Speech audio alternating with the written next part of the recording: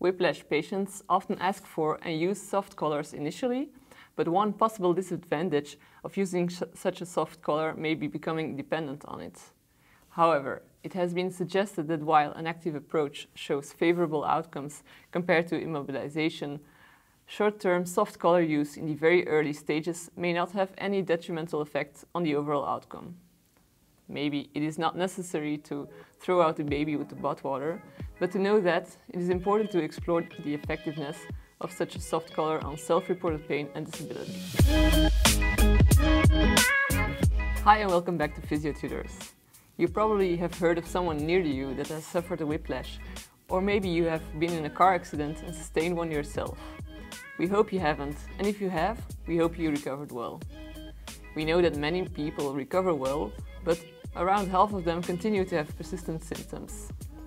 They may initially be linked to the whiplash event in many cases, but later on, more and more can be explained by psychosocial factors. For example, hyperarousal, hypervigilance, kinesiophobia may have a spell on it. A systematic review was conducted in order to get more answers.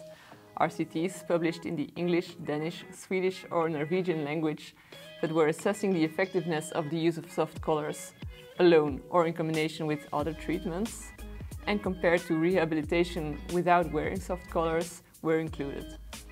Outcome studies were self-reported neck pain on the VAS or NRS scales and disability at the end of the study.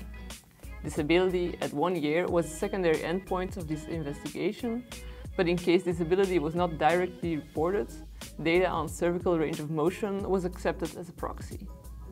Considering the effect on pain, only 2 studies could be included in the meta-analysis. The overall effect favored an active approach over the use of a soft collar, as it decreased pain on the VAS scale by 2 centimeters with a large effect size. None of the studies reported disability outcomes, but they used cervical range of motion instead. When expressed as a total score, no effect was seen. The authors also looked at specific cervical range of motion directions and chose rotation, as it theoretically represents elements of all movement directions due to the coupled nature of active cervical intervertebral movements. Also, in the direction of rotation, no significant effect was seen. Note that the grade assessment rated the overall certainty of the evidence as low for self-reported pain and very low for both total cervical range of motion and rotation.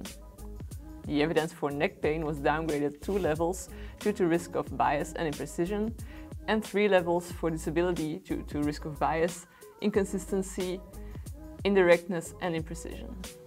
Low quality evidence revealed a reduction of more than 2 points on the VAS scale with an active approach, which is below the minimal clinical important difference, but still might be important in the decision-making process. The use of soft collars should therefore not be recommended, but rather an active approach seems the way to go after a whiplash trauma. I hope you found this video interesting and helpful. Make sure to give it a like or leave a comment down below.